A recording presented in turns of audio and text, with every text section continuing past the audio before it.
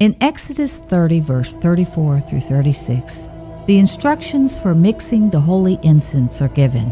It says, "And the Lord said unto Moses, Take unto thee sweet spices, stacte, onycha, Galbanum, these sweet spices with pure frankincense.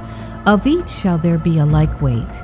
And thou shalt make it a perfume, a confection after the art of the apothecary, tempered together, pure and holy.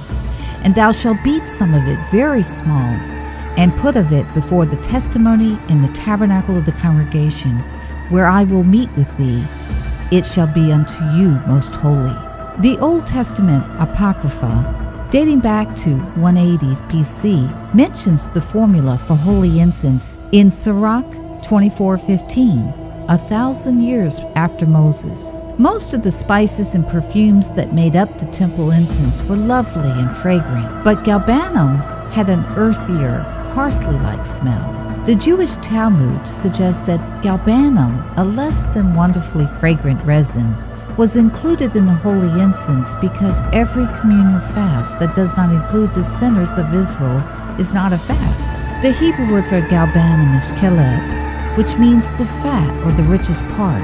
The Torah instructed the priest that when he offered up the goat as an offering made by fire for a sweet aroma, all the keleb, the fat belonging to the Lord, was forbidden for human consumption. You see, believers are to be lean and to avoid fulfilling their lust of worldly affections. The excess Yah gives a believer is to be offered up back to him to complete his mission and ministry on earth, not for believers to be lazy and gluttonous with.